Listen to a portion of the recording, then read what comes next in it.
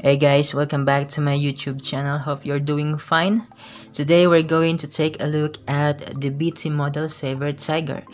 But before that, if you are new to this channel, please hit that subscribe button and notification bell down below so that you'll be able to get notified when I have uploaded a new video.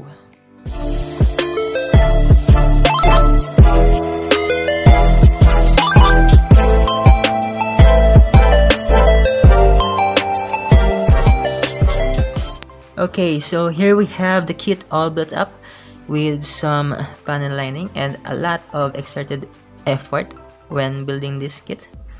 So this kit is a knockoff version of the Kozubukiya SABER Tiger, and since it is a knockoff version, it does come with issues, but it has a couple of good things about this kit.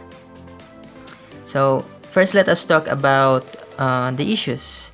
So the main issues of knockoff versions, model kit knockoff versions, are the fittings. So it has a lot of fitting issues, a lot of pegs that needs sanding, scraping, both female and male pegs. So it would be better if you're going to sand both male and female pegs. If the parts doesn't want to go together, please don't force anything for you to avoid breakage, to avoid the pegs from breaking, to avoid the plastic from having stress marks. So yeah, so let me talk about the torso section. So the torso is made up of 3 sections. So we have here the chest, the belly, and the waist section. So it is divided into 3 parts. So when connecting the belly and the waist, so you need to be very careful because the peg that connects these 2 sections is very tight. So if you're not going to sand the peg when turning the waist side to side, the plastic will twist and you might end up breaking the peg, and you don't want to do that. So what I did here is this. So let me show you the manual for me to be able to explain this well. So according to manual, we have here the torso made up of 3 sections. So this is the waist, the belly, and the chest section. So the joint that connects the waist to the belly, so the peg of this is facing downward. So you need to connect the peg here on the female peg.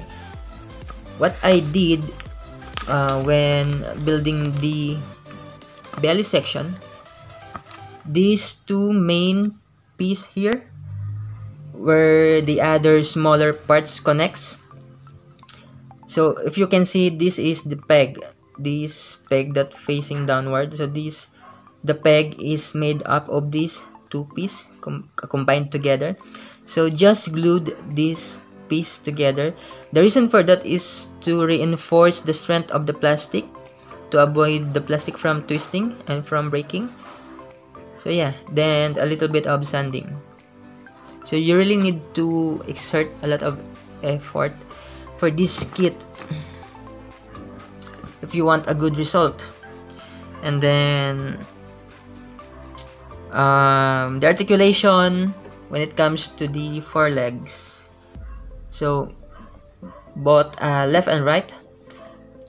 So here we have the legs straight up in a straight position.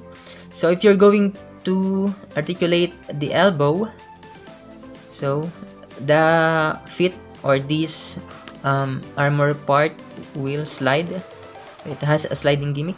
Oops, this piece falls apart.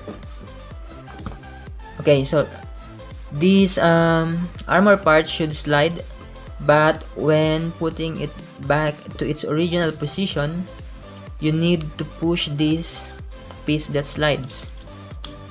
So the reason for that is for you to avoid breakage from breaking something inside. So let me put it back. real quick. Okay guys, so let us have some quick comparison. Here we have side by side with the Shield Liger. So the Shield Liger is much bulkier than the Saber Tiger, but the Saber Tiger is longer. So let's bring in a Gundam Master Grade so that you'll be able to have a sense of the size of this model kit. Side by side with the Master Grade Gundam.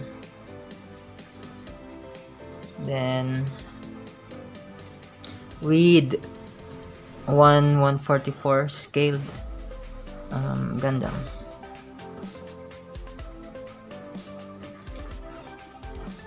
Okay, so here we go. Okay guys, sorry for that. So let us go back. If anything falls up or pops out, just glued it.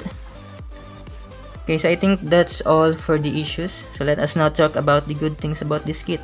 So of course, this kit is very detailed. The details are very good, especially if you're going to ink the panel lines. And if built right, it feels solid. So what do I mean by building this right? So you need to take your time building this kit, sand the pegs that need sanding. So if you're able to do that, the kit will be very solid. It has good articulation and tight joints. Yeah. So if you're not going to sand this kit, the joints will be stupidly tight. Because if it's very tight, it tends to puff off.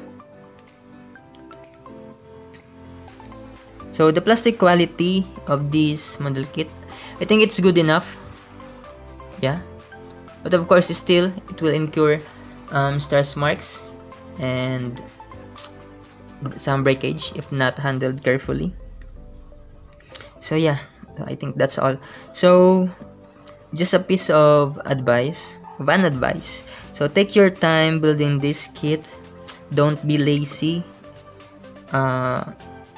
If the peg needs sanding, just sand it for it to avoid problem in the latter part. So you will not regret anything. Don't force anything to avoid breakage. Yeah, if it doesn't fit, sand it for it to sit. Then make sure that you're applying the pressure on the right place. The reason for that is for you to avoid what we call that, stress marks and breakage. So what do we have here? My first plan on this kit is not to include the weapons, but since for the sake of this review I built the weapons, but I don't want this kit having all of its weapon because for me it looks weak, and I want it to look as much as possible. I